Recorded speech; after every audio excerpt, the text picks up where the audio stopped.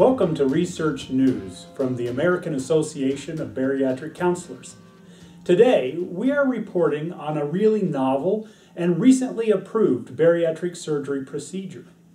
Unlike surgeries such as gastric bypass, sleeve gastrectomy, or banding, this laparoscopic procedure targets some of the messengers between the gut and the brain via the vagus nerve. It is called VBLOC. Vagal blocking therapy was developed by EnteroMedics.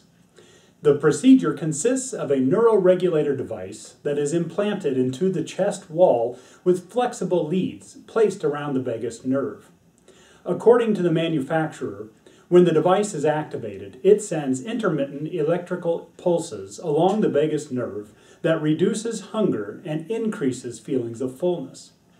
The surgery takes about 60 to 90 minutes and does not have many of the usual side effects associated with existing bariatric surgeries. It is completely reversible and can be non-invasively adjusted or turned off when necessary, such as with pregnancy. The FDA's approval was based on a 12-month clinical trial of only 233 patients, and 76 served as controls who had the procedure, but the device was not activated.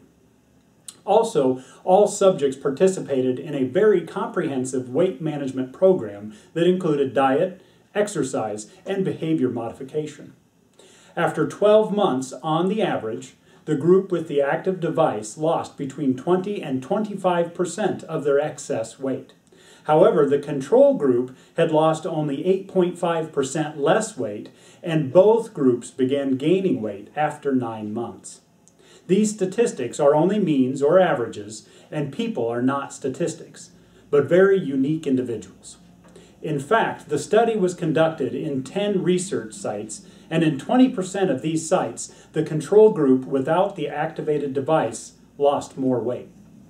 We do know that the most reported side effects of the procedures were heartburn, problems swallowing, belching, mild nausea, and chest pain. What we still don't know is what will be long-term mind and body side effects of vagus nerve electrical stimulation. As a condition of the approval, the FDA is requiring the company to conduct a 5-year study to collect additional data, including weight loss, adverse effects, surgical reversals, and revisions and changes in obesity-related conditions. We applaud EnteroMedics and their pioneering invention that targets some of the chemical messengers that both start and stop a meal.